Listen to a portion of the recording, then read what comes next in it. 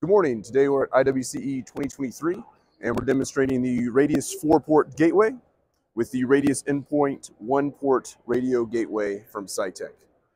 With this connected configuration, we have our Motorola APX radios connected, as well as our BK5000 radios connected, ESChat, and RIOS LiTE all connected. In this video, I'm going to show you how to make a patch between all 4 different asset types, and we're going to be able to transmit on it from our computer that we have here. So if we want to make a patch, select my patch function. First, I'll just make a net between my radios. In this case, patch function first, pick the radios I want to connect, confirm it with my patch, and I can move this net as such. And so if I speak from one of the radios, check 1, 2, 3, 4, 5, I receive on my APX and transmit on the BK radios that I have here.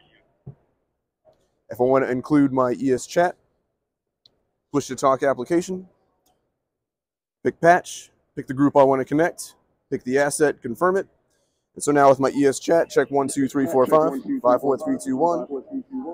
I have an interoperated group between a VHF, UHF, and a smartphone. Next, I'm going to connect my RIOS LiTE smartphone PTT from SyTech. In this case, I have 2 sites connected over to another server that I have located remotely. So if I want to make a patch between, pick the patch function, pick the site, pick the asset, confirm it. And now from RIOS LiTE, I can PTT to all 4.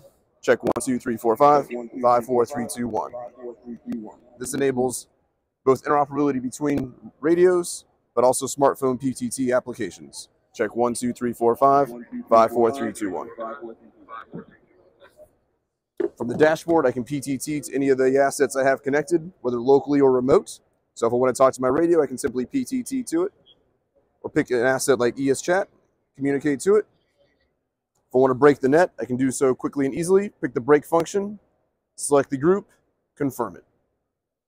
And that's it. Thanks for watching. We'll see you again soon.